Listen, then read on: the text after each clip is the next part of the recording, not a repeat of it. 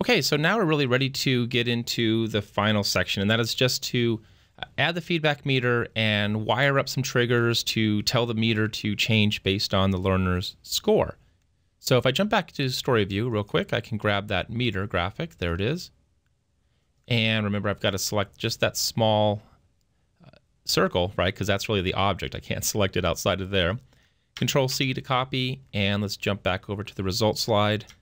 Control V to paste. So nothing's going to happen here, just like we saw before. There's no points. So if I do a quick preview, Control F12, should see 0% score and a meter that's still on its default initial state. Close it. A couple things. Go ahead and give this a new name if you want. Feedback meter. It's fine. And let's go ahead and set this up. So a couple things here. Right here I can see whenever you're, and we only have one example here in this slide, but if you're working with multiple results slides, multiple results in a project, this is the name of the results slide you're currently working on. So when we actually adjust and we wire up the triggers, this is the results slide we're going to want to look for. So I'll show you that in just a moment, but I just want to tell you that this is really helpful when you have multiple slides with results. So I'm going to go ahead and create my first trigger, and my first trigger is to really change the state of my feedback meter, change it to something based on the learner's score. Now, we can kind of skip one of these, right? For 0, since our initial state is showing 0, we can actually just skip that. It'll show that if the learner gets nothing, but we'll add triggers for everything else, right? The 20%, the 40%, the 60, 80, and 100. That we need. If they get 0, we'll just leave it alone. They've got enough problems, right? So we want to change the state of what? Our feedback meter is to state, right, 20, right? So I'm going to leave the 0. That's why I'm jumping over the normal state. It's already normal by default. I'm going to change it to 20, and you can see the other custom states in there. So change it to 20% when the timeline starts. So as soon as we enter, as soon as this timeline starts, as soon as we enter this slide, I want it to change. So the timeline starts, but we need to have a condition. The condition is really to evaluate if the score is 20. So that's where we use the conditions. So I click conditions, go ahead and add a condition. Now this is where that results one slide is actually going to come in. So my variable, I want to know what the variable is currently registering, right? What is it reading? So in this case, okay, so look at this. I actually must have done a test quiz results before. Remember when I told you that the results 1 was the results we're working on? If I had 5 or 6 of these, it would see results 1, results 2, results 3. And this first one right here was from a test results.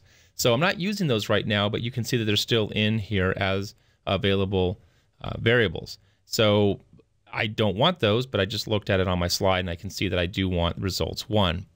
2 ways you can go about this. You can evaluate the score percent or the score points. We have the percent on our slide, right?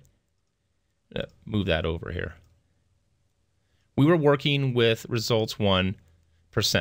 I could do the points if I want. That doesn't matter. But in this case, I'm working with percent, so I'm actually going to select that for percent. So score percent, in this case, is equal to, my value would be 20. If my score is 20%, give me 20. Now, if I had done points, because each of these currently, by default, each of the questions only shows a 10-point value, well, then I would need to change points to 10, which is really the lowest value. But again, you have all those options, but for now, let's just keep it simple. We're working with score percent, and our value is 20%. Then show me the state 20%, okay? And we'll go ahead and continue and add another variable, this time to change it to the 40, right? Custom state 40 if the percentage points is 40. Now we can actually save ourselves some time by coming down here and copying and pasting the trigger we just set up. And we'll just paste it in, and there it is. Double click it, and let's just make a change here. So I still want to change the state of the same feedback meter, right? This time we'll change it to 40.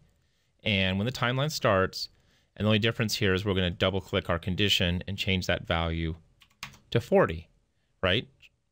Show me the state, the custom state 40 when the percentage is equal to 40, right? Now I can paste it again because I still have it copied to my clipboard, and I can come in here and select this one, change it to state 60 when the timeline starts if the score percentage is 60, right? So once we have one, it's pretty straightforward, right? We're just going to keep copying and pasting and then just make those changes to the actual trigger. So double click it, and we want to change it to state 80 when the timeline starts.